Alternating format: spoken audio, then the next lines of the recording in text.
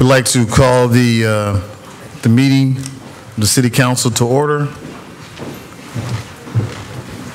I see Mark just walked in. Yeah, you're good. 6:06 p.m. We'd like to call the meeting to order.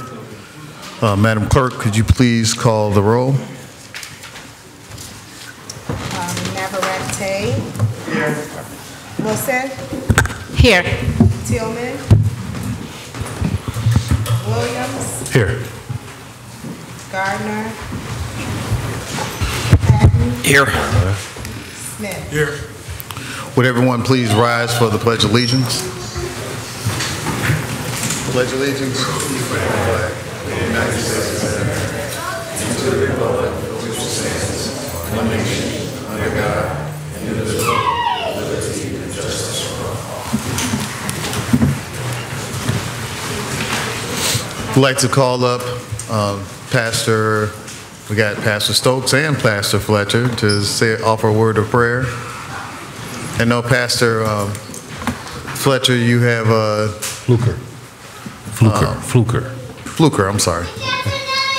Thinking of someone else, sorry. You have an event tonight, so please announce that after you give us word of prayer. You can go ahead. Good evening. Thank you, Mr. Mayor, City Council meeting, constituents of the city. Let us pray. Eternal God, our Father, we thank you for this day. We thank you for this moment, and we thank you for this season that we're in. Now, as we come together to meet, bless every word that is spoken, every movement that's made, that you get the glory. It is in Jesus' name that we do everything decent and in order. Thank God. Amen. Amen. To the great city of Calumet City, to our mayor, yours truly, a part of our national church, Church of God in Christ, I am running for the secretary position for the General Council of Pastors and Elders. We have 42,000 elders and 12,000 pastors, and I will serve as the secretary for the General Council of Pastors and Elders from this great city of Calumet City. Tonight is the in-person rally at All Nations Church of Chicago. And after the City Council meeting, if you're not busy, I would love for you to come 520 Sibley Boulevard to the All Nations Church of Chicago for a rally to support Pastor Andre Fluker and my lovely wife, who is running for the trustee board for the National Church. We're making history. We're the first couple in the history of Church of God in Christ that is running for a national office at the same time. We solicit your prayers, your support, and those of you that are in the Church of God in Christ, your vote. Thank you, Mr. Mayor. Thank you. Thank you. So tonight, I would like to, we have a presentation on the agenda regarding our Shoppers World. If I can have a motion to deviate from the regular order of business to present Greg, who's going to present from his company and tell us about Shoppers World. This is an economic development opportunity for the city. We've had many discussions about this. We've engaged Greg and his company to go out and look at the property, work with Cook County Land Bank. So if there's a motion to deviate from the regular order of business at 6:09, motion made by Alderman Smith. Second. Second by Alderwoman Wilson. All in favor? Aye. We are in deviation. Greg will turn everything over to you to introduce yourself, your company, and what we're talking about tonight.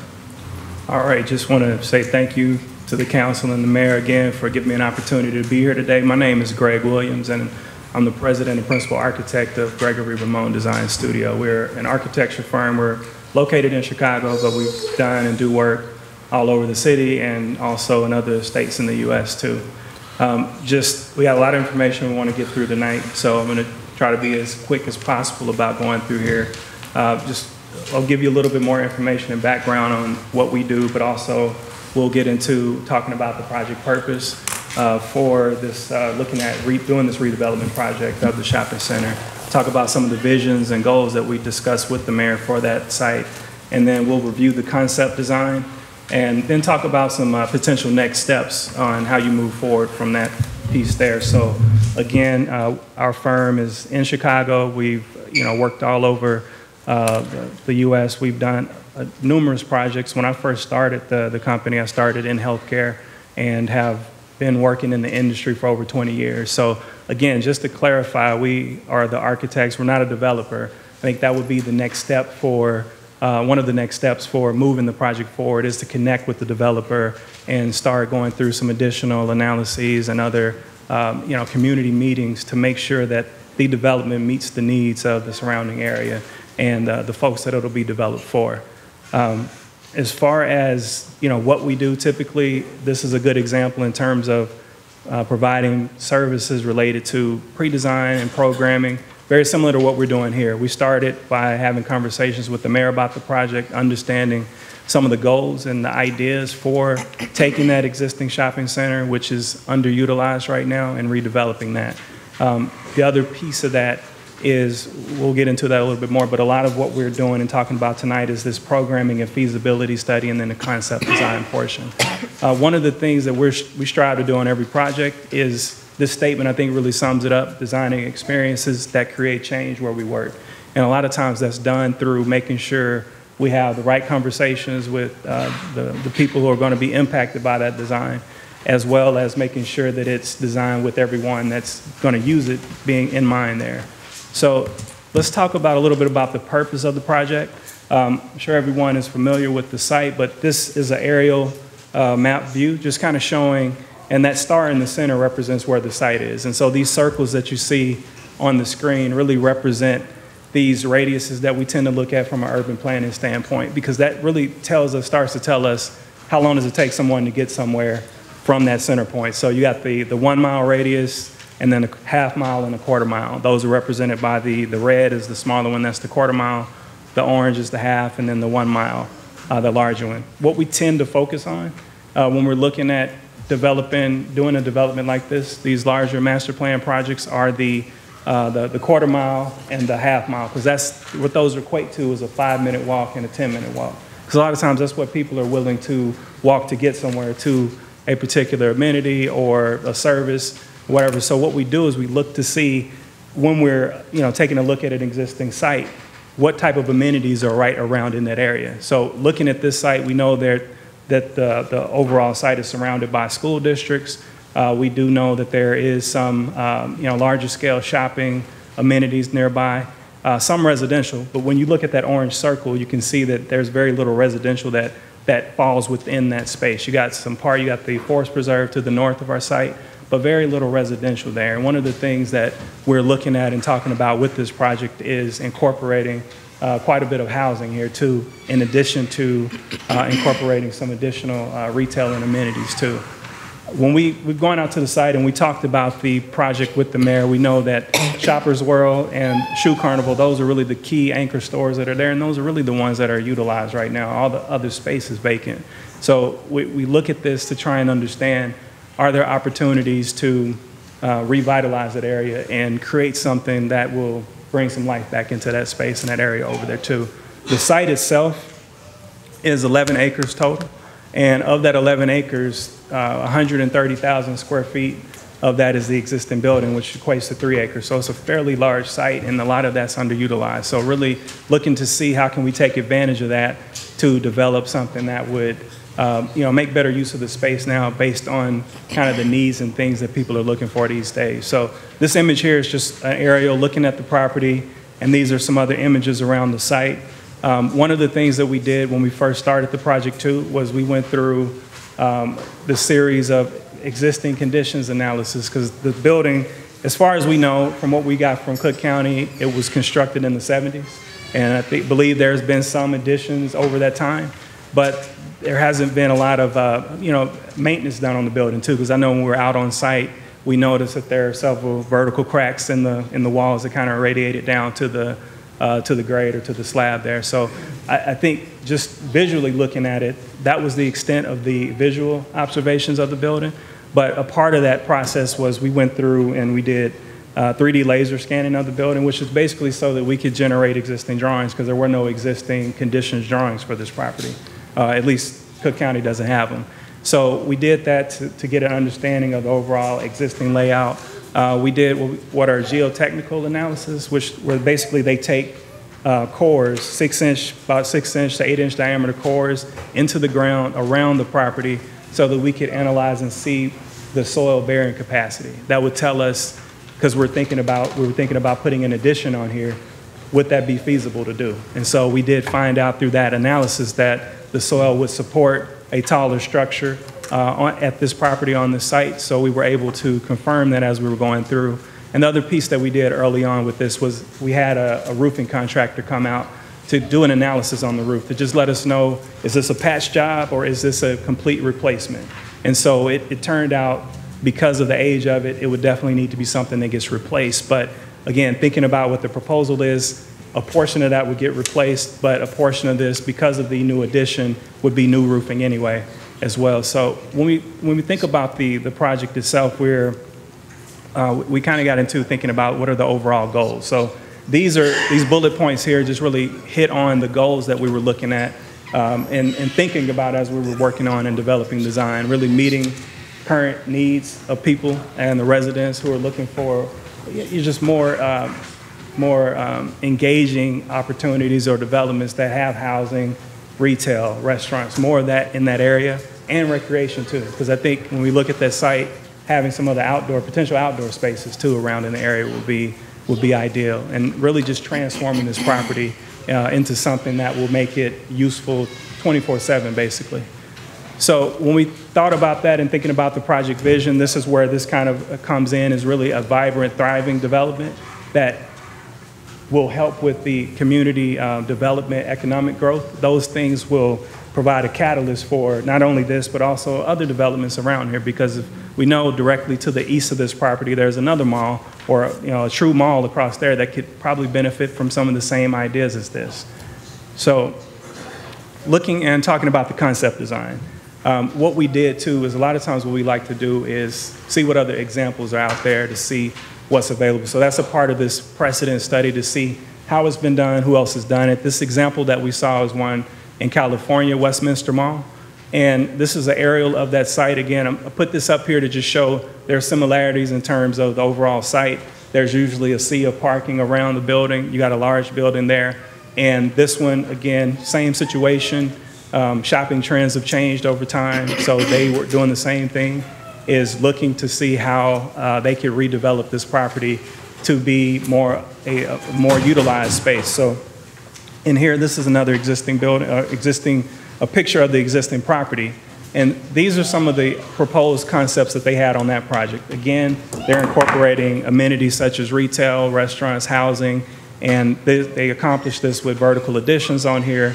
But also, you can see there's some exterior park space as well that they've transformed from a lot of the parking areas out there. And these were just a couple of other examples too that were included that we saw as we were looking this up. So this idea is not old, or it's not a new idea, but at the same time, there aren't a lot of examples yet of that being completed, but there are some that are in process right now. So developments like this can take a while to get to the final design too. So really, what we're talking about today is a very early stages of it. Things that we consider, what are always important for us to look at, we think about building heights, setbacks, what are the design features, what kind of open space requirements are we going to have there, and so on. Some of these things will continue to be developed as the project moves on. So when we talked about this program areas that will be included in design, the spaces are basically, these are some spaces that the mayor has confirmed and has gotten commitments on some of these restaurants that are listed here. So when we were looking at doing the development, laying out the space plan, we utilized those restaurants as spaces that would be included here. The other piece of this is we have a residential that's included here. We have a mix of 1 and 2 bedroom units, as well as some 3 and 4 bedrooms on the upper floors primarily. And then there's also going to be residential amenities, some outdoor amenity space, and other building support spaces. So here, this is the overall site plan. So I will, know if I can point here. You can see north is up on here, by the way. So the building that we're looking at is the kind of curvilinear form. That's the tower that's going to come and sit on top of the existing building. There's also going to be a redevelopment of that outdoor parking lot area to turn some of that into a green or a green space or a park area. So the circles that you see on here are not the areas for those particular areas, such as outdoor performance or the food vendors. That's not necessarily saying the design of it. That's just saying how much space we would allocate towards those things out there. But this is about 128,000 square feet of outdoor park area that could be used, and that would be an amenity for the new development here. And so here's some images. This is an aerial view, and really what we've incorporated, or what's being incorporated here, because now we're adding additional retail and restaurant spaces as well as the residential. This becomes a mixed-use space, and then you have the ground level plaza area that would be extended out from where it is existing now. There's also a couple of rooftop. The second floor would have a rooftop amenity space that would be accessed by the restaurant that's on that floor, as well as the entertainment space up there. And all of the other floors beyond that, as you can see here, would be all of the rest of the residential from floors 3 through 8. So this ground floor plan is just to show those brown spaces that you're seeing. Those are would be considered business use spaces. So you have all of the restaurants, as well as one of the other things we talked about incorporated into this footprint would be shared work or co-working space, potentially having that there. But at this level, you have all of the restaurants, as well as Shoppers World and Shoe Carnival would still have a space in here, but their square footage it gets reduced in this particular design, because right now they really have the majority of that space over there. So the second floor, as we're looking at this, the bluish purple color represents those entertainment spaces as well as the restaurant space, and then you have the roof terraces accessed by both of those there. And then floors 3 through 7 would be the levels for all of the residential apartment units. And at the 8th level right now, what we're showing, the penthouse level, you'd have some larger units and then a roof terrace that would be accessed by the residents. And these are just a few of the images that we put together for that. This is one kind of looking at going into the main entry of the building. And some just materials right now we're thinking could be metal panels, high pressure laminate panels, or a fiber cement panel for the exterior.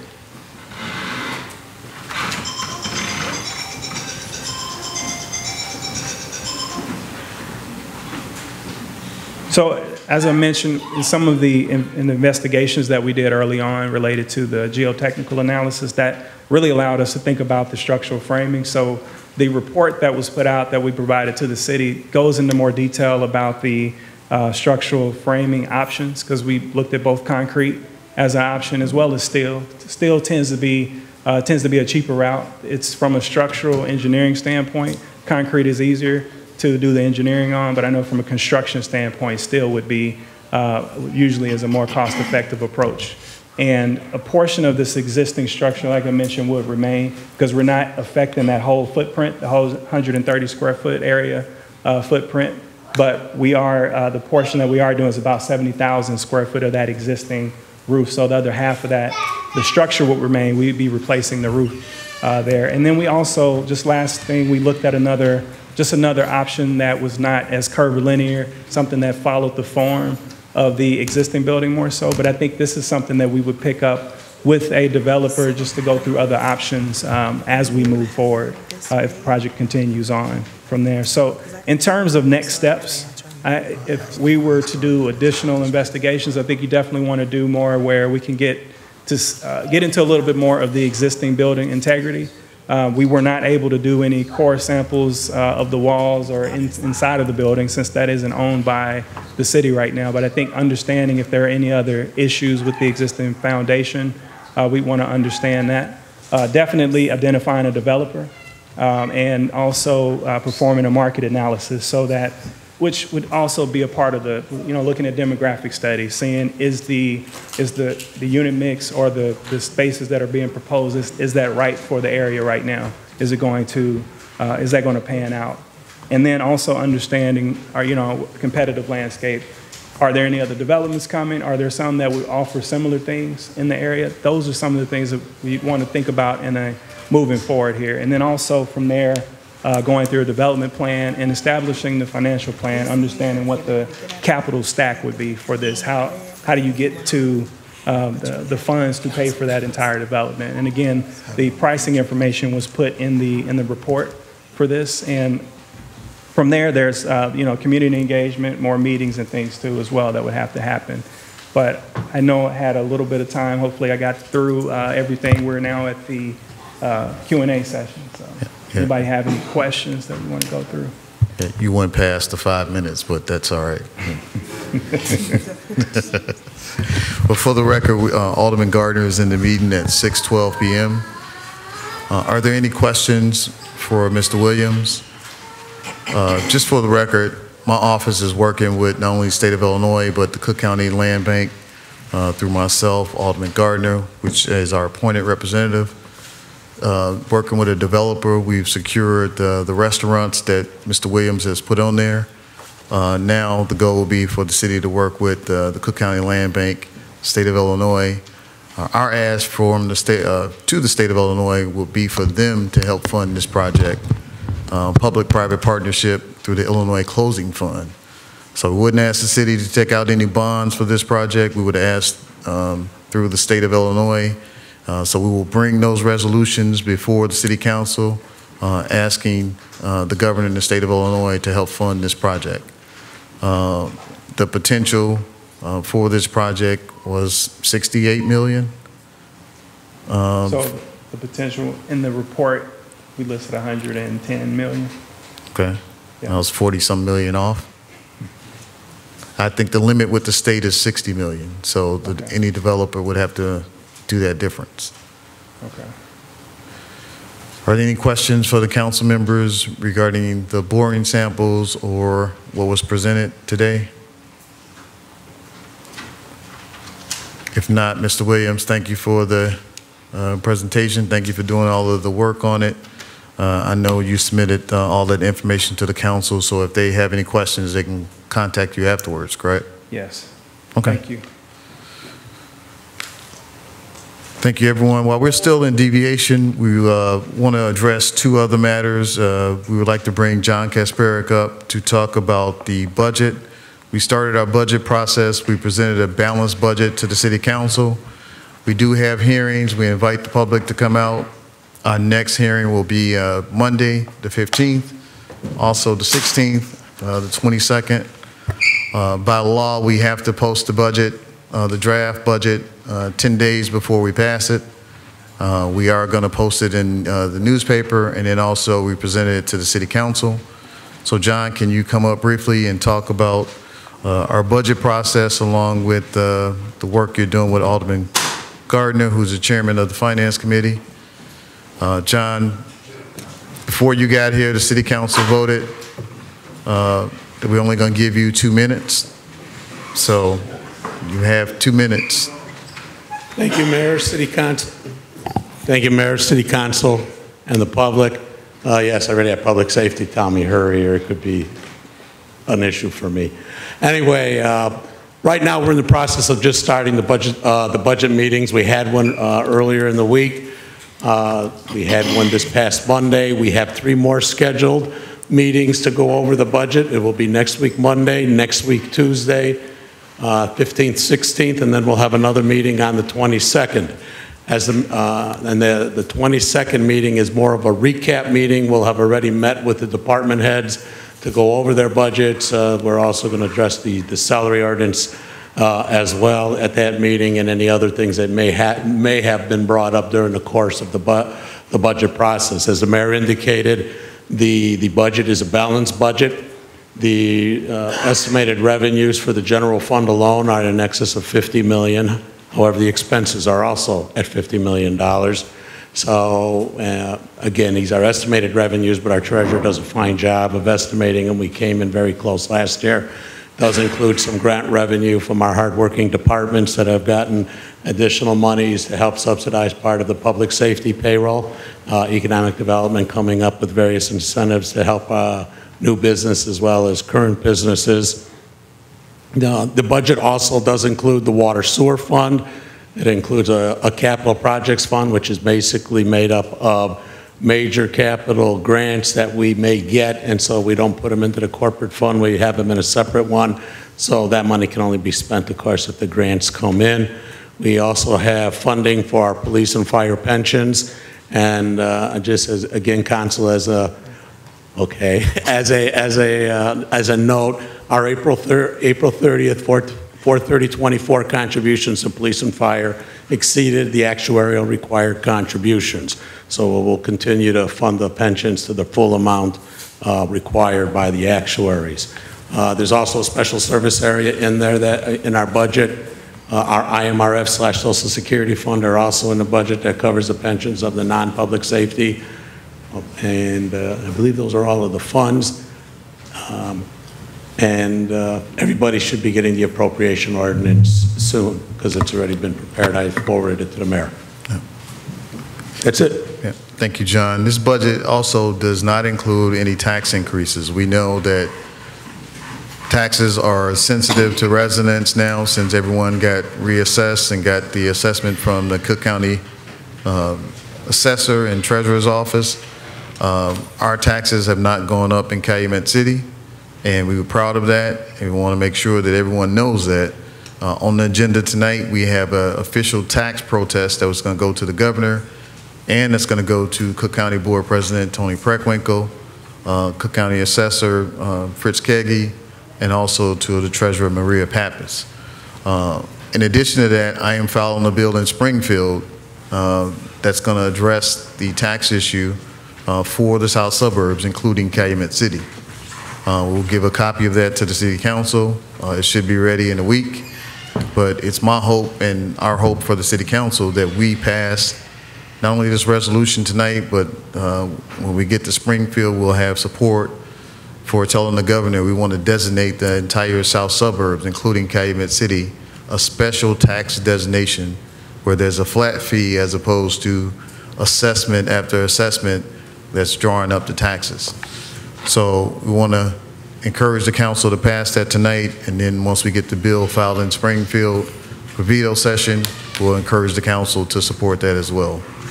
But John, thank you for doing a good job with the budget. Again, we have our budget dates that's on our website. If you have any questions, you can either call my office or direct them to John or our city treasurer to answer any questions, or the alderman regarding the budget. But thank you, John. Thank you, Alderman, Mayor, public. At this time, is there a motion to go back in the regular session at 6:33 p.m.? Motion made by Alderman Smith, second by Alderman Patton. We are back in, all in favor? I'm sorry. Aye. We are back in the regular session of business at 6:33 p.m. On our agenda tonight, we did roll call. We are at item number 4 on our agenda, which is public comment. Is there anyone from the public who would like to comment on any item on the agenda? If so, please step to the mic. Please step to the mic.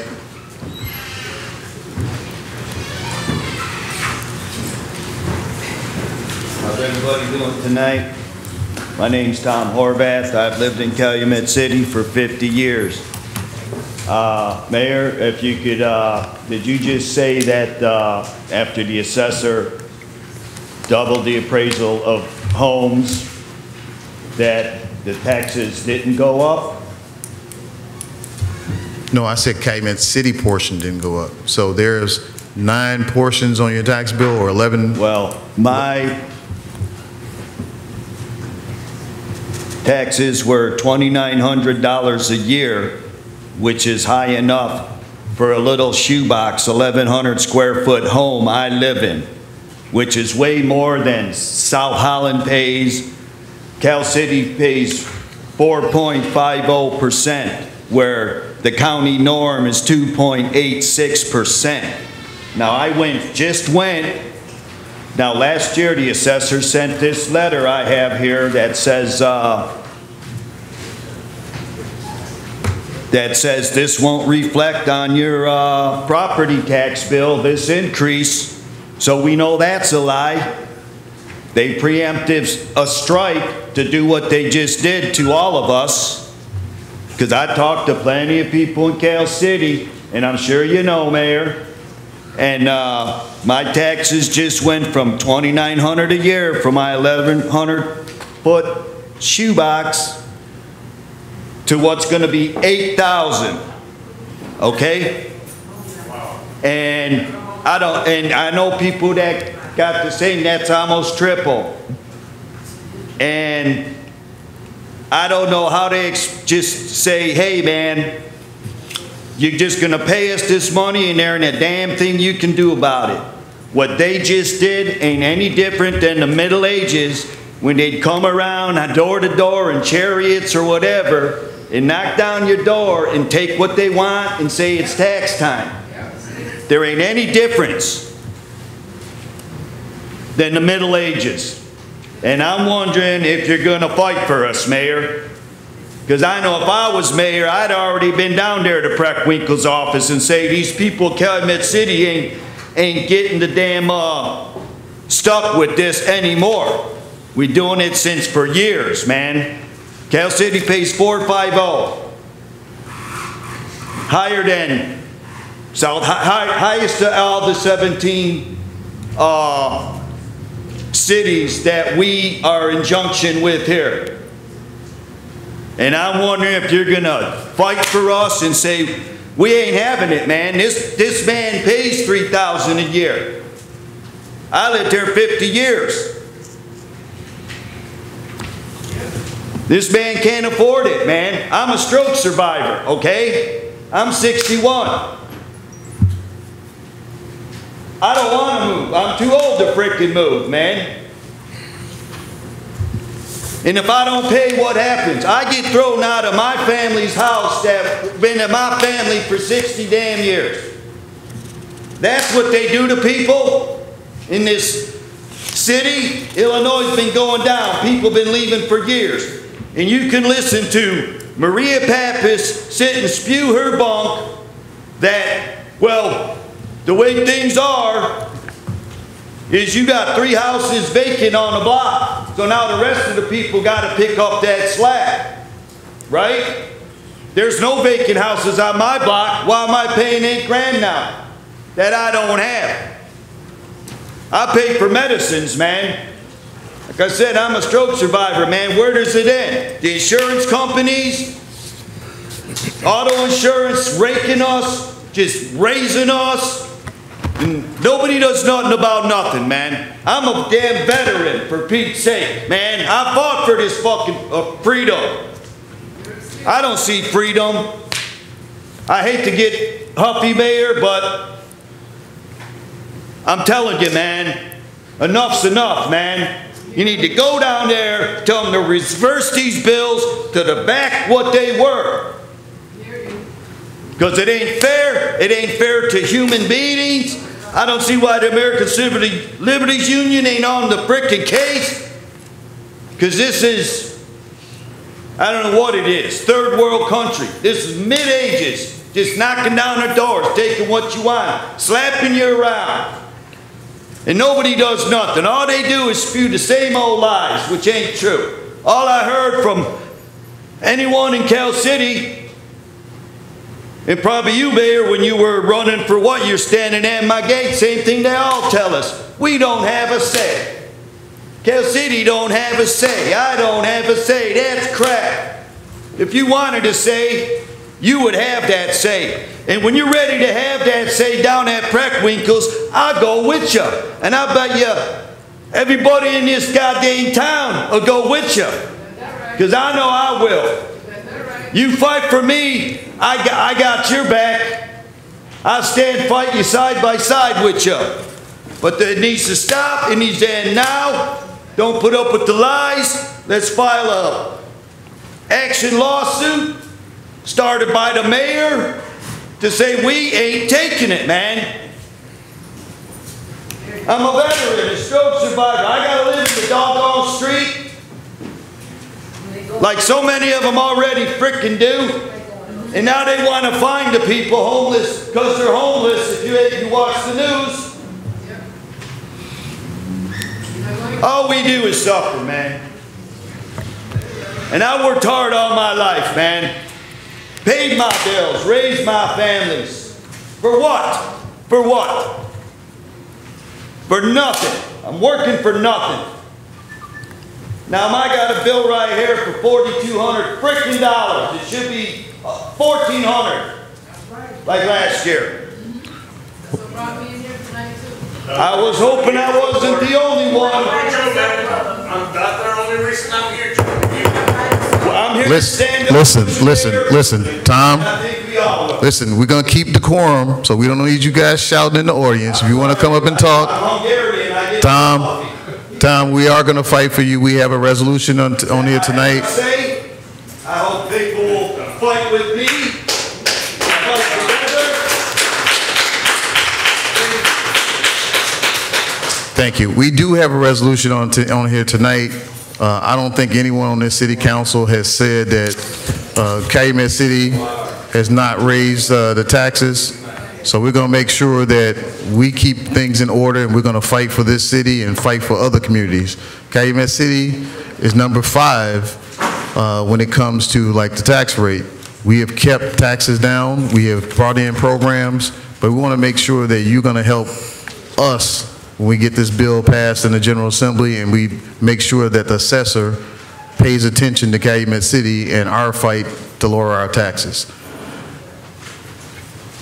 Is there anyone else, if you guys want to line up, if there's anyone that want to speak, please line up on the side. I'll be waiting for my bill to change. We got you, Tom. I'll fight with you. Okay. If it's not, I'm going to keep fighting. Tom.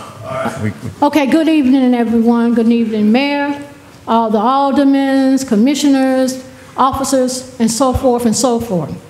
My name is Wanda Smith. I've been a prominent resident here for years. I'm also a small African-American business owner who also has been seeking some type of grant to be a part of the community in all those different buildings they're trying to be, but it's also been unsuccessful. A lot of talk, no show. But when it comes to these taxes, and I'm gonna make that short and sweet because he made a lot of elegant points. I'm at 1424 Pulaski Road. I used to be at 300 Warren. I just purchased this home, March 27th.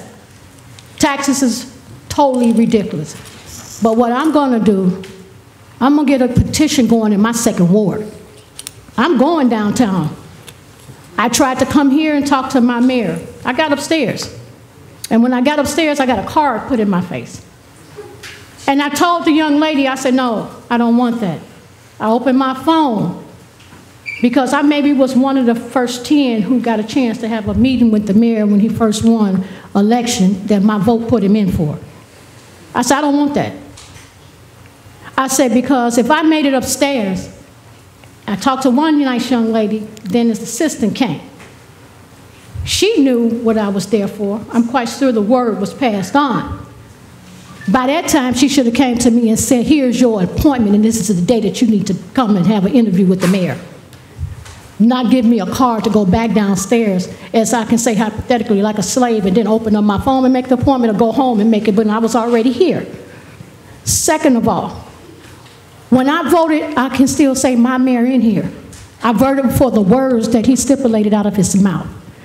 And that's to be the mayor of Calumet City, to fix the things that they said that the last mayor did not succeed in doing properly. But when it comes to you swearing on the oath to be the mayor does consist, if I'm wrong, I want somebody to correct me because I'm not a politician. It's for every ward, not just pick and choose which ones. The 2nd ward needs things. The 2nd ward needs budgets fulfilled. My alderman, Mrs. Wilson, I'm going to speak today in her behalf, and I've never made it to one of these meetings. If we go to her and we complain, and I get in my car, and I follow her, and I know she comes here, not hearsay by what I saw. And she puts it on the desk, and she gives it to whomever, good, bad, indifferent. Then it's up to the mayor to say yay or nay, approved or disapproved. But a lot of us want to go back and just cuss this lady out and be mistreated. She does her job. Once she takes our complaints and our positive feedback and bring it here, it's done. It's time, it's somebody else's job to listen to those cries. And it's getting bad out here. But I say one thing, I'm not going to yell, I'm not going to cuss, I'm not going to do nothing. I'm going to put one foot in front of the other, and I'm going to make my voice be heard. $8,000 in taxes, I I got a double pen.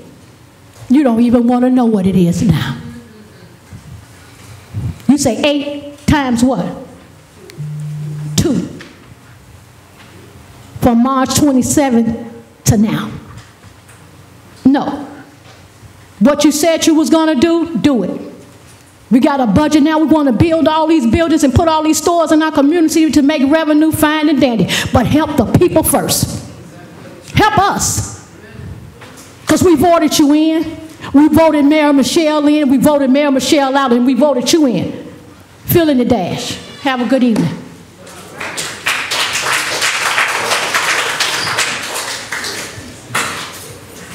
Good evening, Mayor, Council. How you all doing? My name is Larry Andrews. I'm one of the co-founders of the Calumet City Thunderbolts youth football and cheer program. And basically, we're here asking for you all's support. We've been here since 2010. We've worked our way up into what we feel like a real good staple in the community. We have a lot of success in mentoring and monitoring the kids, providing proper placement for them to get that mentorship as well as stay off the streets. As you all know, we're living in the same world. It's rough out here right now. We need support. So that's what we're here for, to ask for you all to support the organization. Appreciate it. Thank you.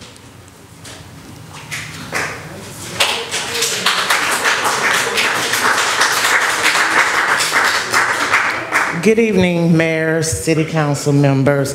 I just wanted to make a correction on the agenda under financial matters. Number 23, the date says August 12th. It should be August the 3rd. Thank you.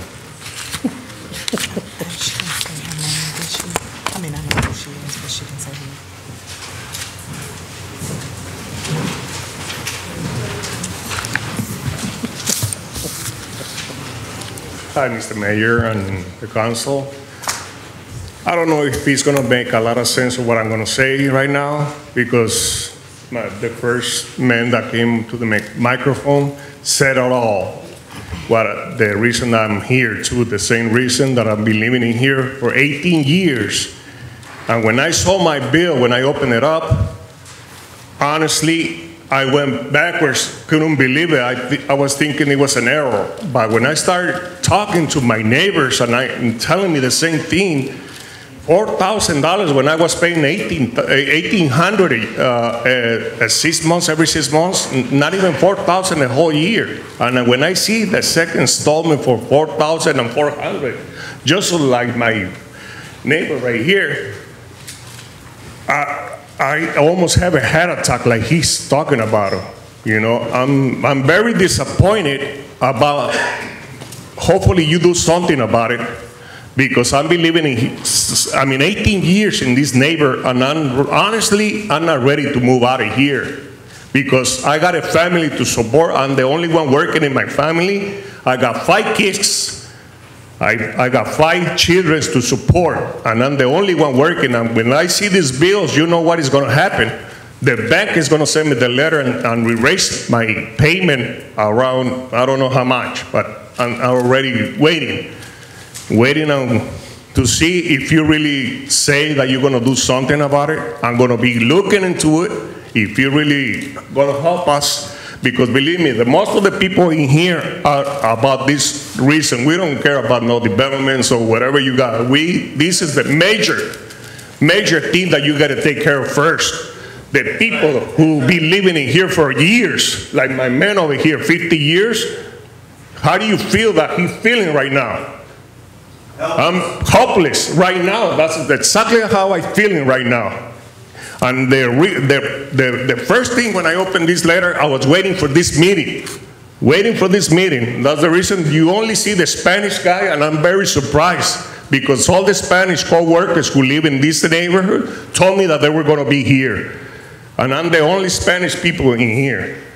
But I was hoping to explain myself to you, and I hope I did the best, even though that I know how to explain myself very well, but I hope that you understand how I feel exactly, my friend, like right here.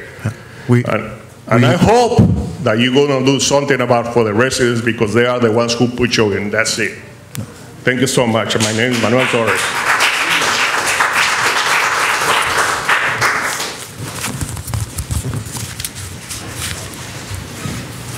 How you all doing? I'll be real quick. My name is Michael McGowan. I am a homeowner here in Calumet City. I've been fortunate enough to have second and third generation of family that's lived in Calumet City. I just want to say first and foremost, thank you to the police station, the police department, I'm sorry, for supporting, providing a sense of safety for our young student athletes. I am a coach, mentor of the Calumet City Thunderbolts. I want to say thank you to anyone that is a part of the Park District as well as the school board.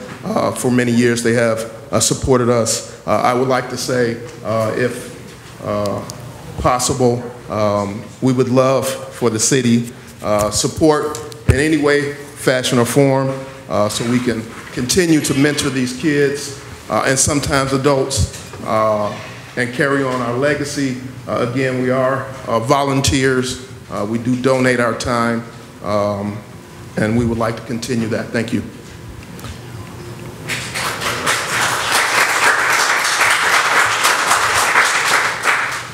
Thank you. Is there anyone else who would like to address the City Council during public forum? If not, we're going to move on to our agenda tonight. Item 5 is approval of minutes. You have the minutes before you. Are there any corrections or any changes to the minutes? If not, can someone please make a motion to approve the minutes as presented? So moved. Motion made by Alderwoman Wilson. Is there a second? Second. Second by Alderman Tillman. I'm sorry, for the record, Alderman Tillman is in the meeting at 6:26 p.m. Motion was made by, or second by Alderman Tillman. Madam Clerk, can you please call the roll? Smith. Patton. Yes. Gardner. Yes. Williams. Yes. Tillman. Yes. Wilson. Yes. Navarrete. Yes. Motion approved 6-0 to pass the minutes of the meeting. Next on the agenda, reports of standing committees. Finance, Alderman Gardner. No report tonight, Mayor. Thank you. Thank you, Alderman. Public Safety, Alderman Williams. Nothing tonight, Mayor. Thank you. While we like to recognize our public safety officials as well, we have in the back our police chief, Kevin Kolash. Chief, you want to wave to everyone? We also have our fire chief, Glenn Bockert, in the back. We have from the Police and Fire Commission, Mr. Butch Carradine. Sitting next to him, we have Pastor Stokes. Up front, we have our Deputy Fire Chief, Pete Bendinelli. Sorry, Pete. In the back, we have our City Administrator, Chief of Staff, Deanne Jeffrey. We also have in the back Val Williams from our Community Economic Development Department. We have Mr. Mike Bansky, our Crime-Free Housing Coordinator. We have our officers, our imitation of our Governor, J.B. Pritzker. We also have Sean Howard, and in the back we have Jerry Sarufka, our Water Commissioner, and in the back we have Director Cheryl Tillman of our Building and Zoning Department. And John Kasparik spoke for 5 minutes in the back as well. I want to introduce our staff. Matt. We have Matt Berger, our city engineer tonight, and of course our city attorney, Mark Sturp. Public Utilities, Alderman Wilson. Thank you. We will have a public utilities meeting the first available date in August. I will send that out once I confirm with the committee. That's all. Thank you, Alderman. Ordinance and resolutions, Alderman Tillman. Thank you, Mayor. Thank you, Mayor. Under item 11, new business ordinances and resolutions, item number 2 is a resolution protesting Cook County Assessor property tax increases for Calumet City and the South Suburban communities. The tax hike in the South Suburbs clearly disproportionately affected those in our community as it relates to the greater Cook County area. We are hoping this resolution, along with other measures, attract enough attention to this problem that leads to a solution. We are asking that the aldermen present support this measure, and we'll follow up with everybody afterwards. Thank you. Thank you, Alderman. Health, Education, Welfare, Alderman Navarrete. Thank you, Mayor. As newly appointed Health, Education, and Welfare Chairman, I'll be setting up meetings with the superintendent of schools, superintendents of schools, also the library, as they fall under the purview of Health, Education, and Welfare, and hope from those conversations to have a meeting to discuss any concerns and address any issues that those organizations in town have.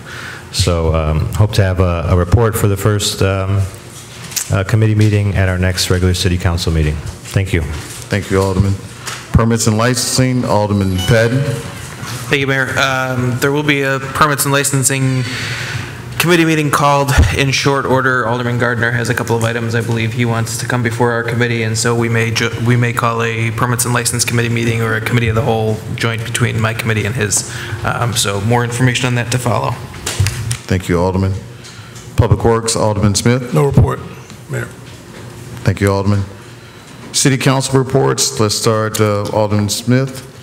Yes, first and foremost, I want to encourage the Suffolk Ward residents continue to report issues of vacant properties or any type of neglect as well as suspicious activity. Also, the monthly town hall meeting will be held on Saturday, July the 20th from 10 a.m. to noon at DA's Banquet Hall on 159th Street in the 7th Ward. Also, I will be scheduling a series of property tax appeals, so please be on the lookout for information on that on the city's website. If there are any questions, please contact my office, 708-891-8197, or email asmith@calumetcity.org. Thank you. Thank you, Alderman. 6th Ward, Alderman Patton. Thank you. I'd like to thank the residents that came out to our 6th Ward street-to-street meeting last night, which was held at the corner of 163rd Street and Shirley. We had a great turnout last night, lots of good questions. I think we were able to solve a number of problems that residents have been trying to get resolved, and we got most of them resolved very quickly. So thanks to everybody that came out to that. And as always, continue to call my office, 708-891-8196 with any issues. Thanks. Thank you, Alderman. 5th Ward, Alderman Gardner. Thank you, Mayor. I would like to first start off by thanking all of the staff, city administration for their support in the loss of my grandmother. The support was much needed. Thank you all that showed up, flowers, emails, text messages. Next, I would like to let the residents know that I sympathize with them. As a stakeholder myself, I would do anything in my power to stand with the residents and join the fight with the mayor when we take that fight on. It's going to be a tough task, but I do sympathize with the residents with the tax hike. I experienced a tax increase myself, and so I want the residents to know that I stand with you all, and I will be joining the fight. Next, I would like to thank the Public Works Department for their service in the ward, cutting down trees. If you see any vacant houses, overgrown vegetation, continue to report those to my office. In the near future, I will be holding a town hall meeting and also tax appeal seminars to further explain tax increases to the residents and appeals and any unanswered questions that the residents may have. If you need any assistance, call my office, 708-891-8195. That's all I have, Mayor. Thank you. you, Alderman. Fourth Ward Alderman Thank you, Williams. Mayor. First, good honor to God who makes all things possible. Just a disclosure, I am a little under the weather, sinus issues, no COVID, I'm COVID-free. Just want to thank the residents that came out to the ward meetings and the people that participated in the paper shredding. I think we had probably about 500 people, so I want to thank those that had some dealings with the success of that event. I want to thank River Oaks Town Homes Co-op for hosting. Residents, I share your sentiment as regards to the property taxes. My taxes did increase as well, so we will all be standing together in this fight to get our taxes back to reasonable amounts, if it's at all and realistically possible. As the mayor stated, the Calumet City portion of the taxes did not increase, as it hasn't increased in many years. So this is definitely something that's heartfelt by all the residents, and we stand with you as your leaders in this community, and we'll stand with you as we fight to get some reasonable resolution to property taxes. Now, we can't be naive and think that, cost of living does go up. Most of us moved to the south suburbs years ago when, to get away from certain elements, and it costs to live in certain places, and this, apparently in somebody's eyes, they think that's the case here in Calumet City. So we gotta be realistic. It is a big hit. It is a big hit for all of us. But again, we're gonna stand with you and fight. You've heard the mayor state that there's he's gonna be fighting in Springfield for a property tax stay or cap in this area. So let's hope and pray for the best results in that fight, and we have to stand with them in that regard. Residents on Oglesby, I've gotten your calls. We'll be passing those complaints on to Public Works Department. So hopefully we can get that resolved in the next few days. And that is all, Mayor. Thank you. Thank you. Third Ward Alderman Tillman. Thank you, Mayor. I also want to thank the residents that came out to the July 1st, 3rd, and 4th Ward Town Hall meeting. If you want a recap of that meeting, it is posted on my Facebook page, Alderman DeAndre Tillman. If you have any questions, feel free to reach out to myself, 708-891-8193. The next Town Hall meeting is August 5th, 6:30 at Downey Park Fieldhouse. Additionally, I want to remind the residents that July 24th, we have the I-94 Dalton Road Public Informational Meeting. We really want to encourage the residents in the 3rd Ward to attend that meeting, as the meeting topic will directly affect us in our ward. So again, that is July 24th, 5 to 7 p.m. at the Calumet City Public Training Center, which is located at 24 State Street. I also want to let the residents know that August 17th is the 8th annual Back to School Picnic for the 3rd and 4th Ward. That is going to be held in Downey Park at noon. So look out for more information, as we will be putting out those flyers soon. And if any residents want to participate, call my office. Once again, that number is 708-891-8193. Thank you. Thank you, Alderman. 2nd Ward Alderwoman Wilson. Thank you, Mayor. I have a lot, but I'll break it up. First, if you need to contact me via email, please do so at Monet, M-O-N, E as in Edward, T as in Tom, at alderwomanwilson.com. If you need to contact me by phone, you can call me and text me at 708-586-4990. As you send me text messages of things that are going on in the neighborhood, I do forward them to the appropriate departments so they can be handled. Thank you to Public Works, and thank you to Director Tillman and her office for the hard work that you've been doing on behalf of the 2nd Ward. I'd like to thank Wanda Smith. She is new to our 2nd Ward. We have several blocks that have been added. We've moved from 3,500 to maybe about 7,500 residents in the 2nd Ward. So thank you, Wanda, for opening your home for the 2nd Ward block meeting, as well as the meet and greet. We had an amazing time breaking bread and networking with each other. What I'd like to move on to now is the issue of taxes. I, along with my colleagues, do stand behind the city of Calumet City and the residents. We do thank our mayor for taking steps in his office here as mayor, as well on the state level. But the second ward has been dealing with taxes for 28 months. When I took office, some of you all remember, if you signed in, I asked you what were your taxes, are they too high? We did an analysis of that 28 months ago from recent communications and meetings. And we had some people that were paying $3,500 28 months ago who are now paying $9,000. What we did, we tried to wait and go through the process on the county level and on the state level. The second ward has created, and we have spoken to the Tribune about it, a Department of Justice claim. Department of Justice, as well as HUD, has legislation and policies that make it illegal to redline in communities, meaning you can't, if you're a certain marginalized group, can't go to certain areas. Right now, these property taxes are redlining us in reverse. It's the new form of redlining. It's making it where we can't get out of certain neighborhoods. And the gentleman that spoke said that he didn't like what Maria Pappas was saying, but Maria Pappas spoke the truth. We have to take accountability. I have never seen this many people in a council meeting. Our taxes is like weight gain. It didn't happen overnight. We have to attend not only our council meetings, but everybody that taxes us.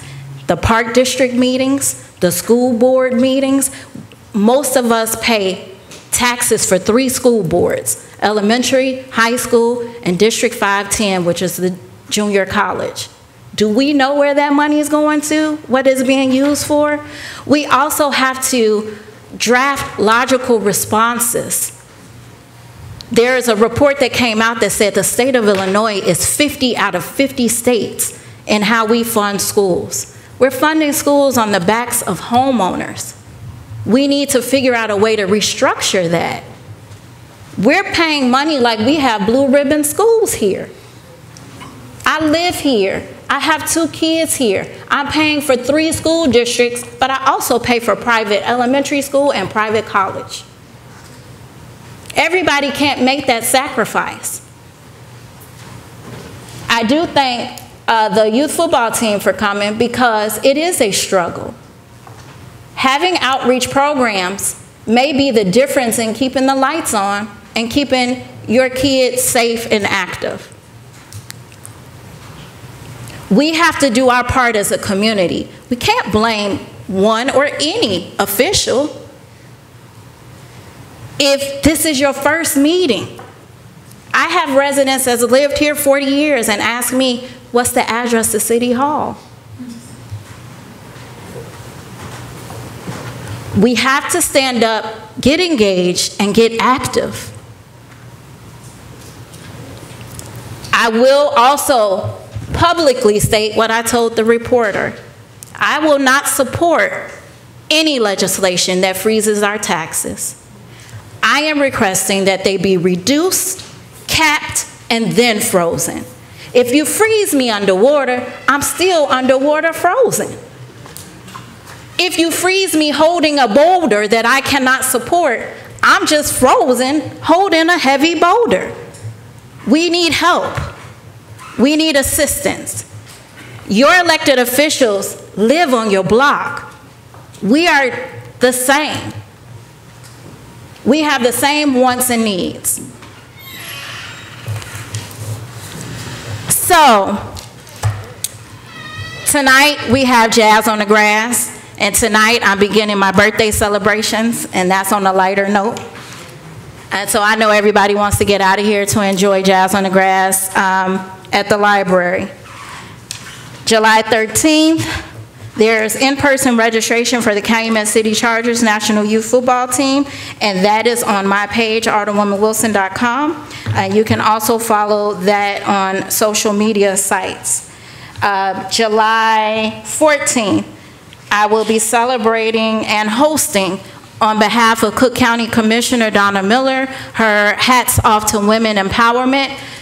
You can go to my page. There are tickets still available to attend that. That's going to be at the Ravenslow Country Club. On July 15th, I will go live on my social media page at 10 a.m. We are going to announce the nominees for the Vision of We Awards. The Vision of We Awards will be held Saturday, August 17th at the VFW at 664 Hirsch Street.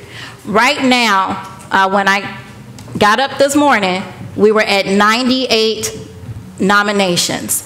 I did not take the nominations down or close them yet. So you can go to alderwomanwilson.com, nominate a neighbor that does well in the community and goes unnoticed or underappreciated, a young person that is a volunteer, a small business. We're going to narrow the nominations down, but we will go live to announce who the honorees will be, and 5 honorees will receive a Presidential Lifetime Achievement Award signed by President Biden. And again, that information is on alderwomanwilson.com. On July 20th is a national holiday. That is my birthday. I will be in Las Vegas honoring both of my boys who are receiving a Lifetime Achievement Award from President Joe Biden for their work as volunteers here in Calumet City and Atlanta, Georgia. On August 3rd, we are having the Vision of We Community Day in the parking lot of 79th Street Barbecue, which is located at 1719 River Oaks Drive. That will run from 11 a.m. to 4 p.m. We will have resource tables for everyone in the community, youth, our seniors. We have giveaways, games, free food outside, and then we have discounted food inside the restaurant. We have secured KB Evans Experience Soul inside the restaurant. They will be performing live with the band. The cost of admission is just school supplies. Bring a book bag, bring a pack of paper, bring some pencils. Again, we all are going through this together, and it's the vision of we. So just bring something. Those school supply donations will then be donated to the church at 415 Saginaw for the Second Ward Partnership Back to School event on August 31st. All of this information will be loaded on my website, alderwomanwilson.com. You can click the link to go to my social media pages from that. Again, thank you. Should you need me, call me. I do have to give a special shout out to Mr. Robert Cox for calling me on my cell phone today. That means he got it from watching this live. So thank you.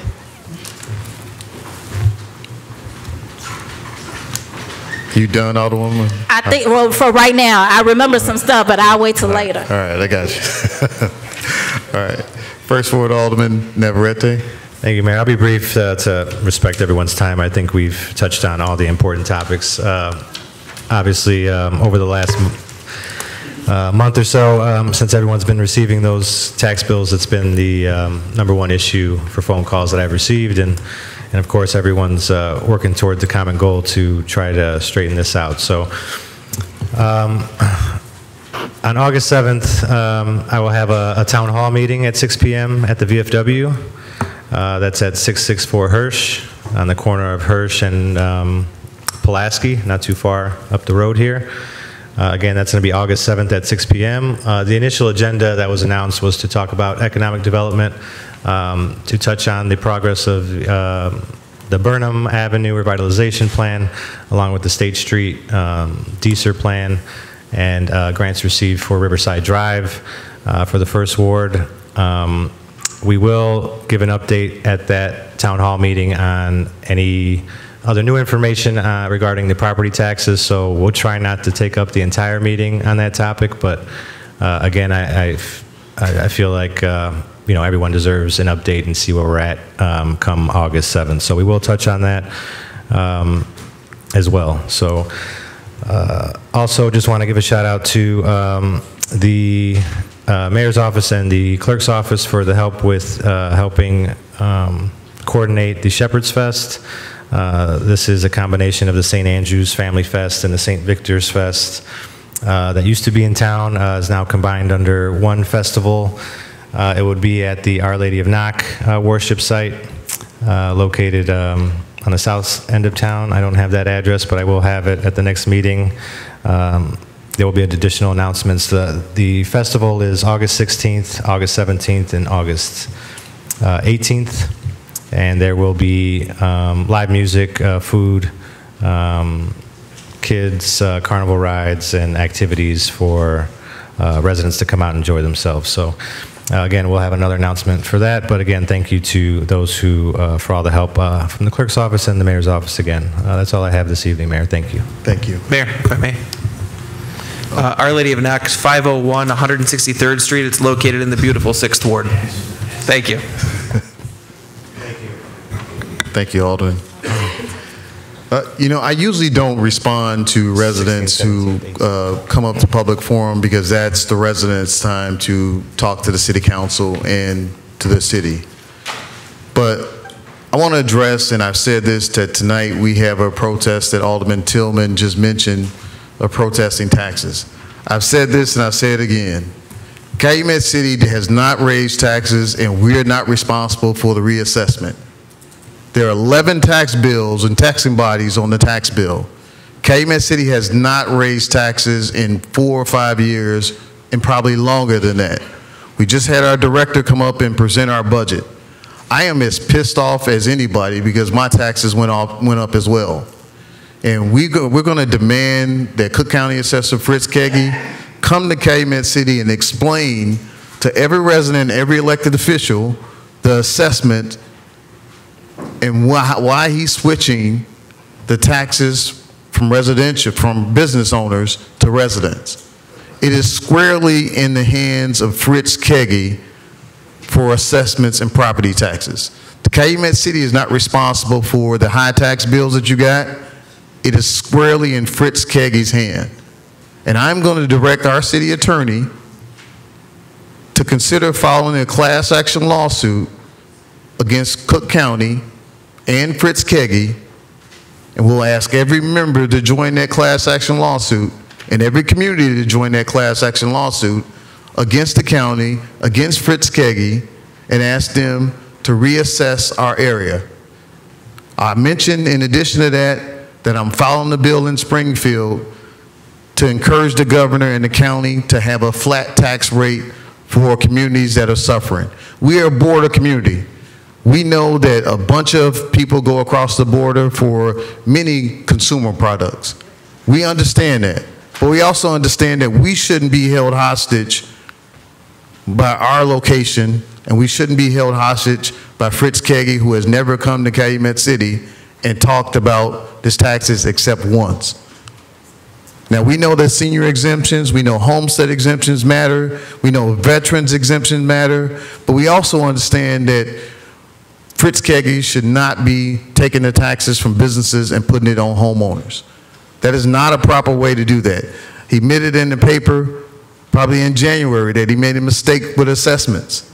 He said that in the paper, that he made a mistake with assessments.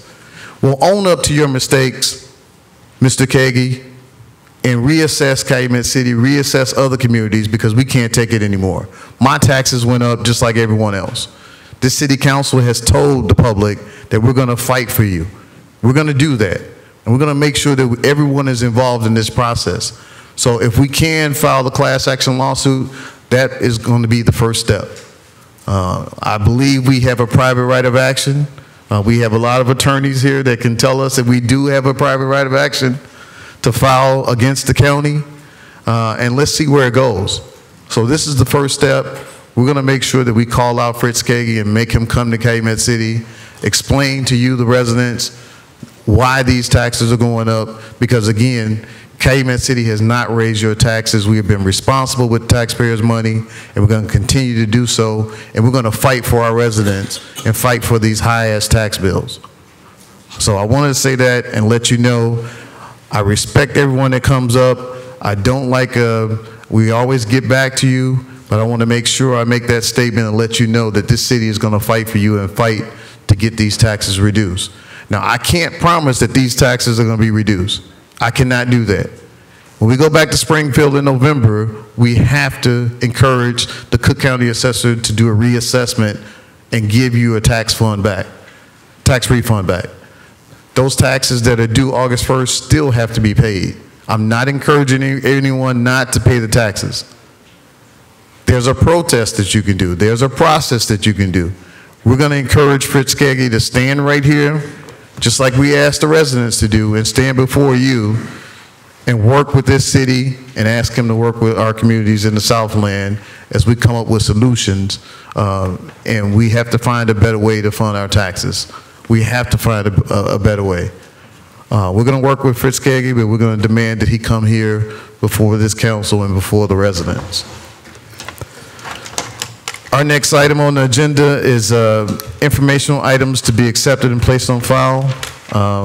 Item A is a notice for detour routes. If everyone know that there are routes, construction that is going on, Matt Berger will tell us later in the meeting where we have construction going on in Calumet City. But we want to encourage everyone to follow those detour routes in and out of Calumet City. So item 8 is informational items to be placed on file. Is there a motion to approve item 8A? Second. Motion made by Alderman Smith, second by Alderwoman Wilson. All in favor? Item 8A is approved by consensus. Item 9A, 9, 1 through 10 are new business action items. Items 2, 3, 4 are requests from different organizations that want to use the Sears parking lot. I'm taking a different approach than last year. Last year, I wanted to, when these items came in, the mayor's office made the decision. I would like the council involved in this. The Sears parking lot is used because the park district gets overcrowded. So I'm putting all of these on the agenda. We have 3 items and 3 requests tonight from Simeon Alumni Association, Morgan Park, Blue and Gold Group to utilize the Sears parking lot. In addition to that, we also have item 10 on the agenda requested by Alderman Navarrete that City Council start the process looking for a headhunter to do a search for a Community and Economic Development Director. Are there any questions regarding items 9, 1 through 10? We had questions, well, and on the parking lot usage, but the question that was asked of us is a potential lawsuit, so we would not be able to speak on it out here. Lister's pending. It's not pending. And there's an imminent threat of litigation. It may be. You have to explain what the imminent threat is. Before executive session, do you want to go in executive session? Okay. Alderman, if we can do it at the end of the meeting, we haven't received anything for litigation. Sears is owned by the city, so anyone that wants to sue the city, they have to contact city attorney. Okay, so what do you want us to do? Well, anyone that wants to use the Sears parking lot, they have to get insurance. They have to go through the steps and they have to submit the request. So it wasn't that, and all of these individuals clearly did that. Yes. It was that an employee asked them to pay to park. That's what it was. And that has been made public.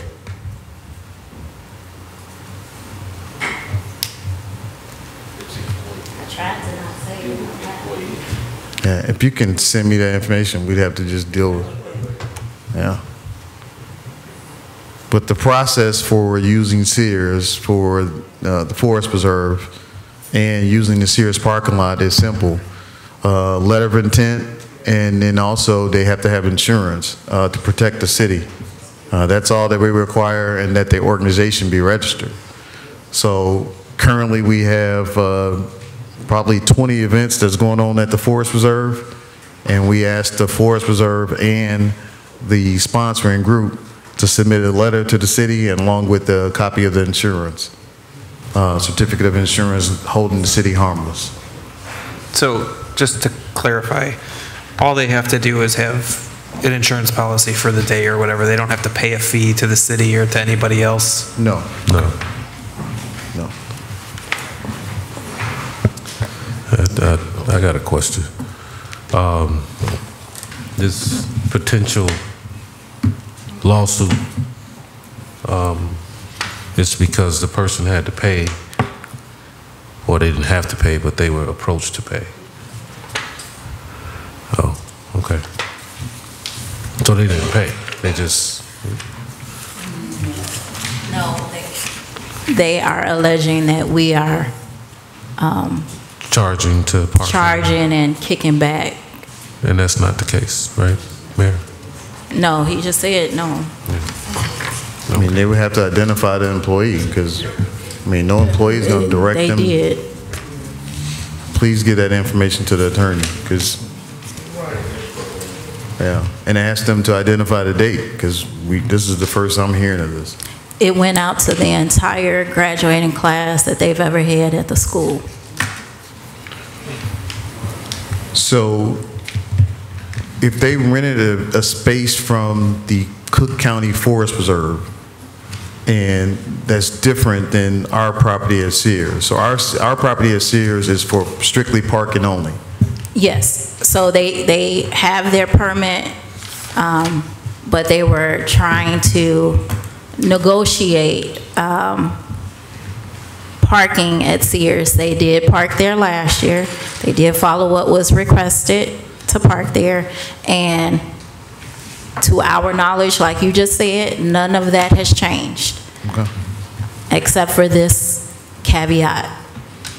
Well, if you can give that information to the city attorney. Okay.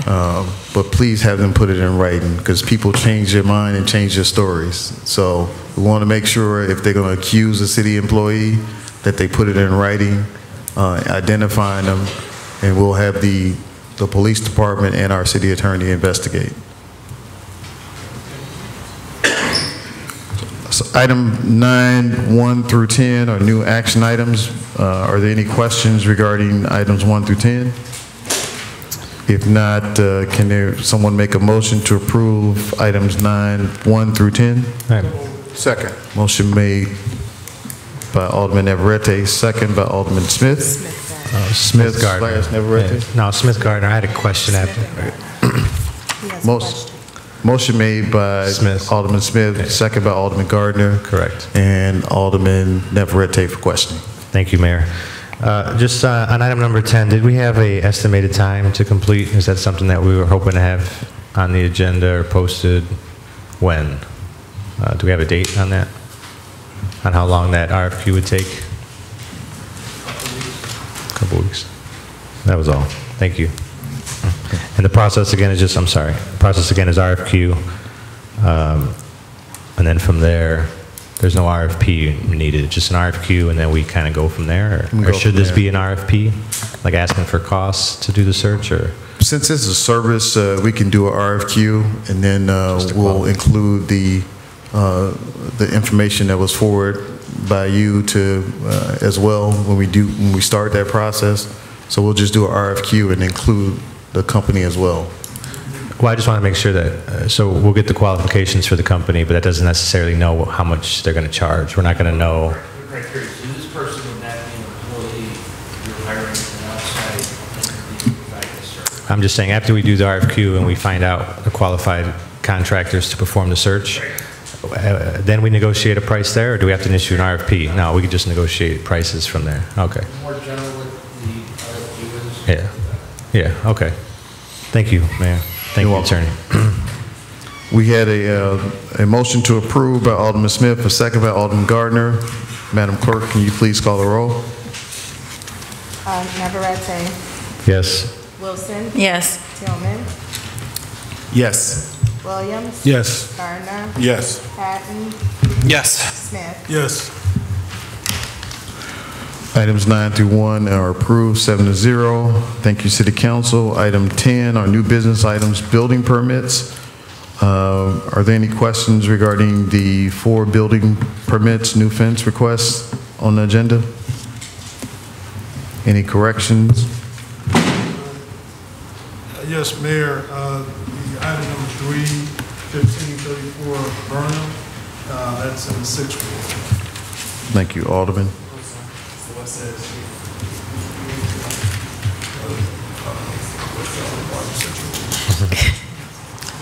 We got new maps.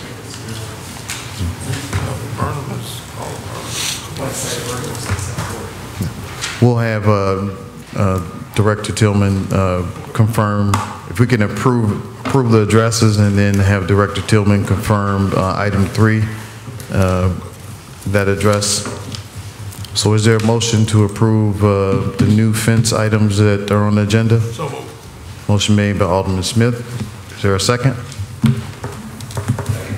Second by Alderman Patton. Madam Clerk, can you please call the roll? Smith. Yes. Patton. Yes. Gardner. Yes. Williams. Yes. Tillman. Yes. Wilson. Yes. Navarrete. Yes. Item 11 are resolutions. I don't have the resolution for my nephew who is on the Puerto Rican Olympian team. So I want to congratulate George Condit for being Olympian. They're going to face the United States of America soon in their round and division. I told him that I would be rooting for the United States of America, though, so maybe a little conflict. So when he comes back, we'll have him come to the City Council.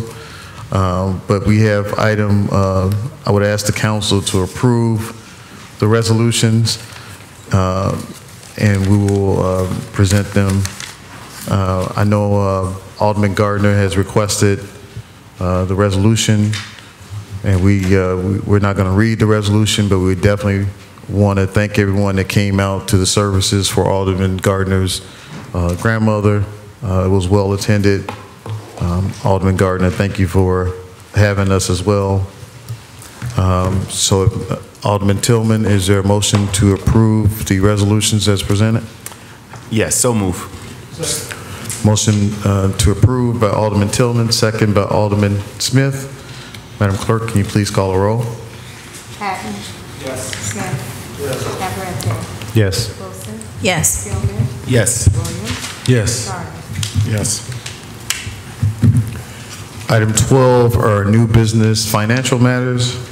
Are there any 1 through 29? A question, Mayor. Oh, go ahead. Sorry. 2 things I would like to, item number 23.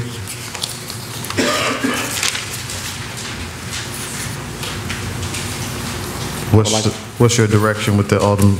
I would like to make a motion to remove this item. Motion made by Alderman Gardner. Is there a second? Second. To remove item 23. Second by Alderman Patton. Just want to have discussion. Okay. This item was recently brought to and deferred to the Finance Committee for review. After having several conversations with the city attorney, she issued a legal opinion regarding the usage of public funds to block clubs. It does not permit the city to use public funds for block clubs. So this item is being removed. May. I did read the opinion, and I was going to ask if we could, I wasn't sure if it was proper to go in executive session, but the legal opinion came out today. I thought it did say that we couldn't give grants, but we could, and I could be mistaken, but we couldn't use neighborhood accounts. So the mayor's neighborhood account is the account listed here today. So we could use neighborhood accounts, but we couldn't use grants, or is it public funds altogether? My understanding is that each alderman gets a stipend. Can I hear him, please? Oops, sorry. Thank you. My understanding is that each alderman gets a certain amount annually for neighborhood events. And this certainly would fall within that for an alderman to use part of his or her stipend to pay for this event. Or the mayor? Or the mayor. Or the clerk. But it's coming out of the yeah, mayor's very account. true. If the mayor gets the same type of stipend, yes. Okay. And, I just want- and I don't know, because it just came up this afternoon. For me, does the village have the city have a policy about what the money can be used for? Probably not. So I would recommend that we have a policy which we can put together so that it's only used for, so that we describe the events that it's used for and the specific items that it's used for. So, for example, you can buy a keg of root beer, but you can't buy a keg of Old Style. You know, that, well, I'm serious, like that, you know, that type of stuff. You can use it for food, for entertainment, so the types of things you're using it for and the types of items that are prohibited. Attorney Stirk, can you talk into the mic more so we can make sure we record it properly? Right. So are you removing it? So is it proper or not proper, item 23? So if it's coming out of the mayor's fund? Because it's public funds. To my knowledge. It should come out of the elected official's stipend. That's my point. Rather than just come out of the city treasury. Well, the language of this states that private block parties should not be funded with general city funds. Right. So to my knowledge, no funds should be used for block parties or block clubs. Right, that's the conflicting language that I'm talking about, because I've read that too, and as you continue to read, it seems to be a little confusion. I think the confusion is, it sounds like, and maybe I'm wrong, Attorney Stirk, but it sounds like the attorney is under the impression that the money that we get is not directly from the city. Like, we get a stipend to then go spend on neighborhood things. Is that what you're, because the funds we're talking about are city funds. Right. That are just earmarked for different things. So since it's coming directly from the city funds, can we use it for something like this? If it's coming out of the alderman's stipend or the mayor's stipend, then yes. But I'm recommending that the city develop a policy going forward about how the funds can be used, under what circumstances. I would caution, because I read the opinion also, and it was a little conflicting, because as we just stated, the source of funds is still government funds. I think the best practice, or better practice, would be to just direct the funds directly to a certain source. If you're going to buy food or something, just direct the funds directly to the source rather than just give it to the organization that can spend it improperly, potentially. So that would be my recommendation. I agree with that.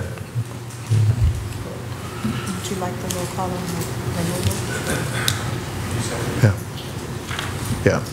So we have a motion and a second, and we're in discussion period.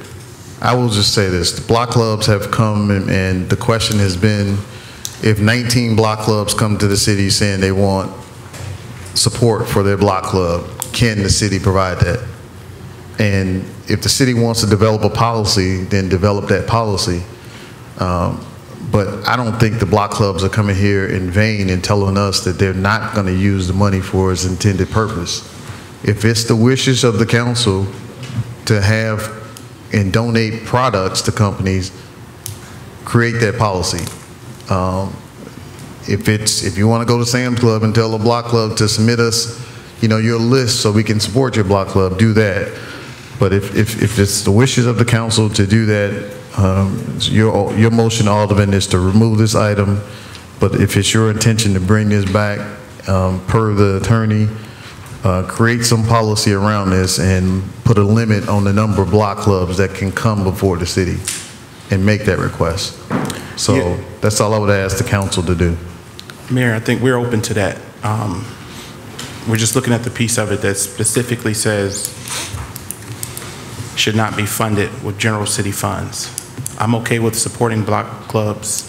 I don't think any other alderman is opposed to supporting block clubs. At this point, we've been given a legal opinion, and I just want to adhere to it. Okay. So the motion on the floor is to remove item 23. There's a motion and a second. You've had discussion. Madam Clerk, can you call the roll on item 23? Gardner. Yes. Patton. Yes.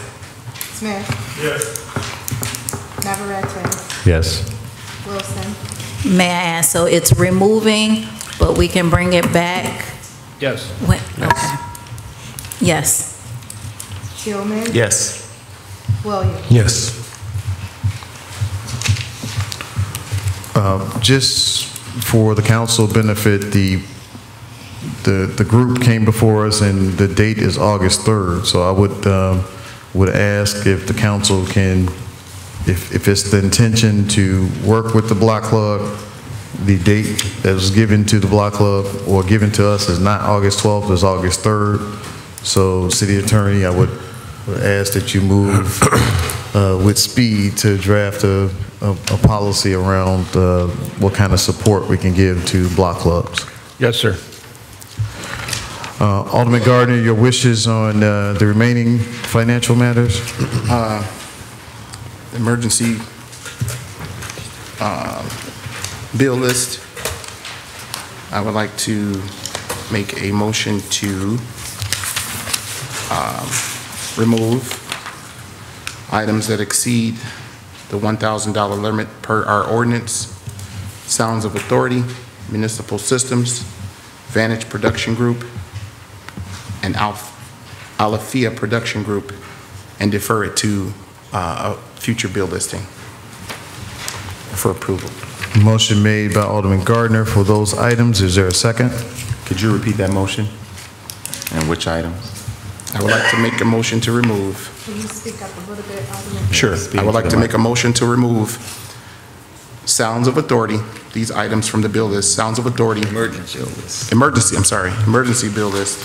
Sounds of Authority, Municipal Systems, Vantage Production Group, Alafia Production Group, and defer them to a future bill list for approval. Second. Motion made by Alderman Gardner, second by Alderman Patton. Madam Clerk, can you please call the roll for those items to be removed from the emergency bill list? Patton. Yes. Smith. Yes. Navarrete. Yes. Wilson. Yes. Tillman. Yes. Williams. Gardner. Yes.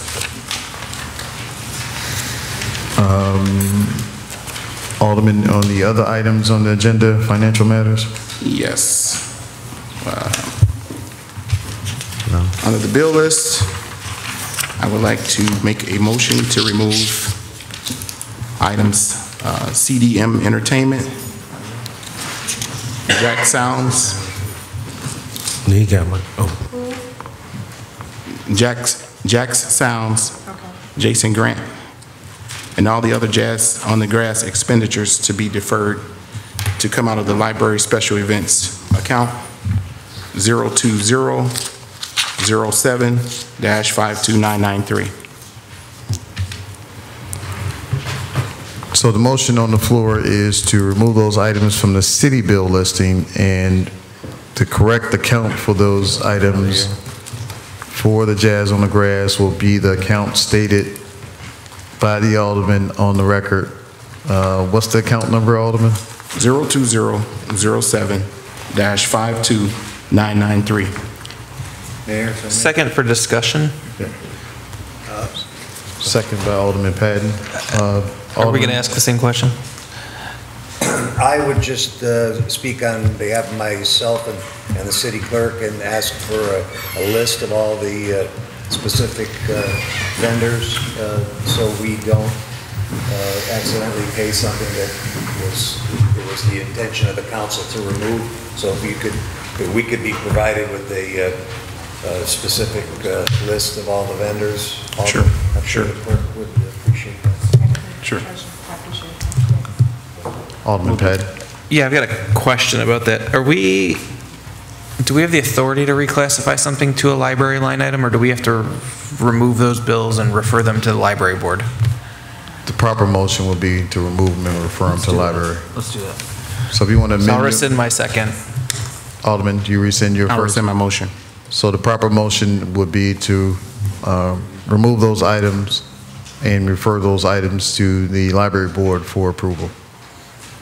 So I would like to make a motion to defer Jazz on the Grass related expenditures to the library board for approval. Second. And to remove them from the bill list. Motion made by Alderman Gardner, second by Alderman Patton. Madam Clerk, can you please call the roll on the amended motion? Smith. Navarrete. Yes. Wilson. Yes. Tillman. Yes. Williams. Yes. Gardner. Yes. Patton. Yes. Alderman Gardner on the rest of the items. Last but not least, I would like to make a motion to approve items 1 through 22. Motion made to approve items 1 through 22. Is there a second? Second for discussion. Second by Alderman Patton for discussion. I just have a question about number 4. Is this a monthly fee? Or is this a one-time retainer? It's a one-time retainer, Alderman.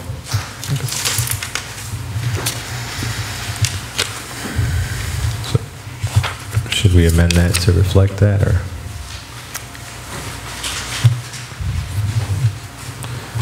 Well, if it comes up again, I think we'll know. I mean, so services have already been rendered?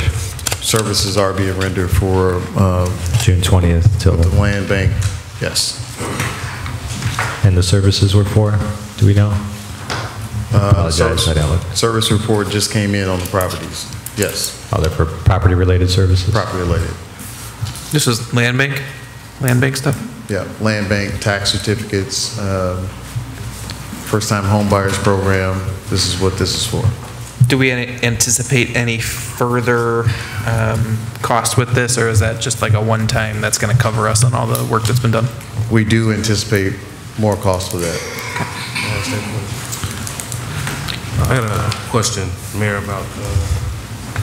Well, before we move on. Okay. So do we have an anticipated cost of what the services will be? No, I can get that to you, Alderman. Can we approve the anticipated cost prior to the bills coming in? Yes, I would say yes. Attorney said yes. Yes. Yeah, because these services have already been rendered, and now we're approving the bill. It'd be nice to approve the services before they're rendered. But thank you for the clarification. Alderman, is this question on item 4? Is that item 4? Is that, we were trying to see if we can do it. No, that, The emergency items that were removed. That's it. So our systems Okay. running just a tad bit behind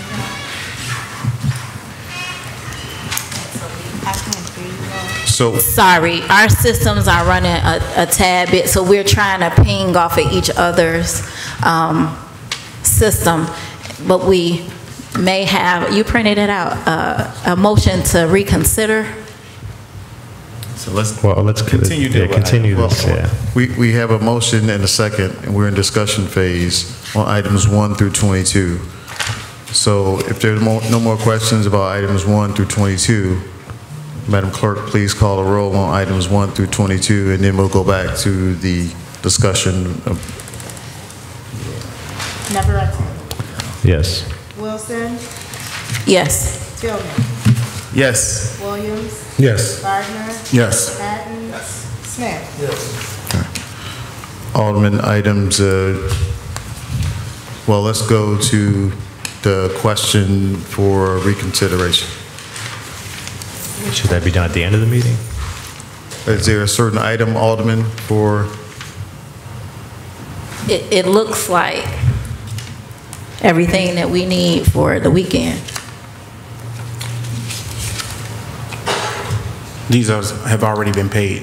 They have already been Yes, paid. for the sake of not violating our ordinance tonight, which I stated, our cap is $1,000. So these can go on a future bill list for clarification. Thank you for that clarification, but they have already been, we just didn't want any issue. Okay. That's why they appeared on the emergency bill list, because they have already been, checks have already been cut. Okay. Okay, we are okay over here. Okay. Alderman Gardner, continue items 24. Last but not least, I would like to make a motion to approve items 24 through 29 as so presented. As so amended, correct? So amended, I'm sorry. So amended. Alderman Gardner makes a motion to approve items 24 through 29 as so amended. Seconded by Alderman Smith. Madam Clerk, can you please call the roll? Wilson.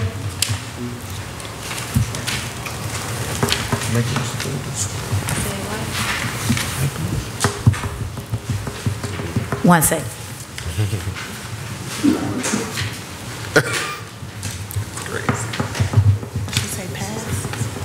She said, hold on.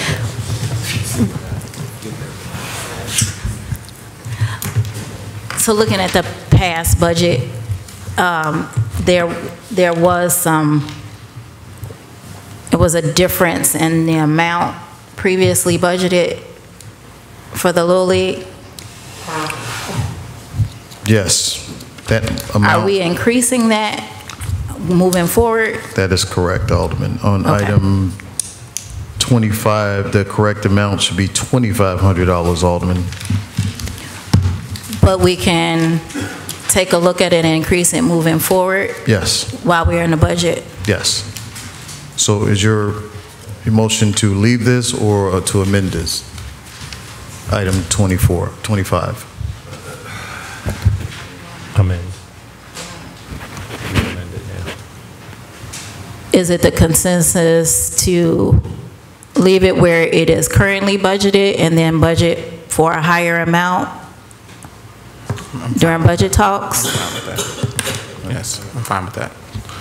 I don't think it would go any higher than what is stated right here on 25, though. No, it's not. So if that's the case, if your request is to leave it right there, then the motion, just keep the same motion that we're voting on right now. So don't amend it. If there's a motion on the floor in a second to keep it at the amount that it's on the agenda. So if you want to change that, you can change that and just increase it in the budget.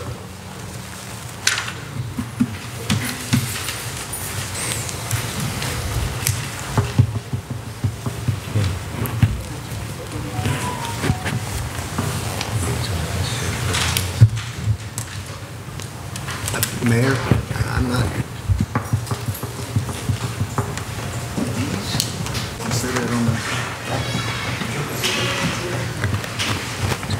So Alderman, we'll direct the treasurer to answer the question regarding item 25 and then to clear up what the council. Okay, because we were looking at the budget. Thanks, Mayor. Just so everyone is on the same page, the amount that you want to award this particular organization is well within the purview of the city council to do so in whatever amount you deem necessary or appropriate. But understand that this is not a retro pay. The old fiscal year is closed. This payment, it will be, we are operating in the 2024-25 fiscal year budget. So this is the current budget. So just so everybody understands that there won't be a second payment for this year. Whatever payment is made will be the one and only payment within this fiscal year. Does everyone understand that?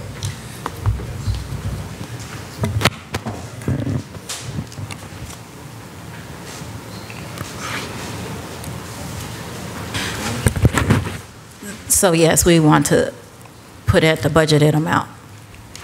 Or make a motion at the budgeted amount that we have. So let's withdraw. Let's withdraw the motion by Alderman Gardner and the second by Alderman Smith. I withdraw my motion. Alderman. So the proper motion to approve items 24 through 29 and then 25 as amended. The amended motion for items 25 should be at the amount of $2,500 per the budget from the line item stated in item 25. That should be the proper motion, Alderman Gardner. Okay. I would like to make a motion to approve items 24 through 29 with item number 25 as amended. Motion made by Alderman Gardner, second by Alderman Smith. Madam Clerk, can you call the motion on the amended item? Wilson. Yes. Tillman. Yes. Williams. Yes. Gardner. Yes. Patton. Yes. Smith. Navarrete. Yes. Thank you, council, for that. To everyone's surprise, we do not have executive session tonight. Amen. So we'll go around for unfinished business. Alderman Navarrete. Thank you, Mayor. Just briefly, if I could request payment of the PO for the back to school event, it is possible that maybe I'm missing a step you could help out with. I know we discussed it before. But yeah, if we can try to resolve that one. And I'll send an email just to point it out, but appreciate the help. That's all I had this evening. Thank you. Okay. Unfinished business, Alderwoman Wilson. Thank you. August 10th is the second ward block meeting, and again, we will be meeting and gathering at the house of Wanda Smith, and family are hosting us again, and that's August 10th. I would like to thank Maria and Sasha from the mayor's office for their assistance in walking myself and my chief of staff through Sungard, and we are now ready to spend within the limits and the guidelines on the needs of our ward. So we are very appreciative. Thank you. See everyone in a few minutes. And again, if you need me, call or text me 708-586-4990. Thank you. Oh, one more thing. Happy belated birthday to our city clerk, Dr. Yoda T. Figs.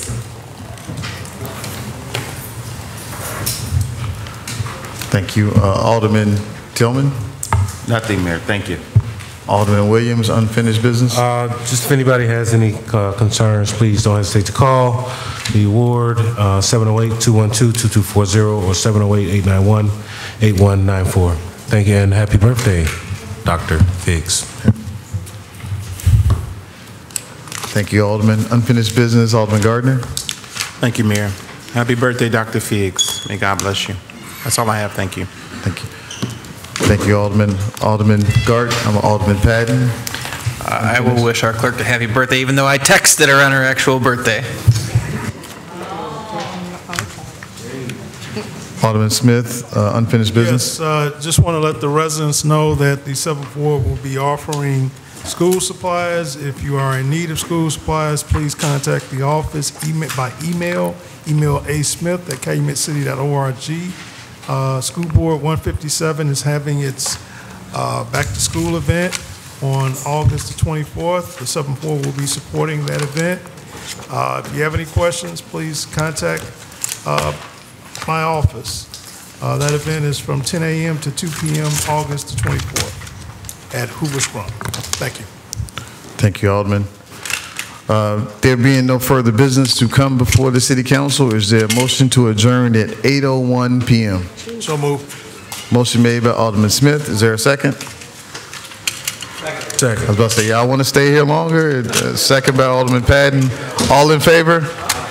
Meeting adjourned at 8:01 p.m. Thank you, Alderman.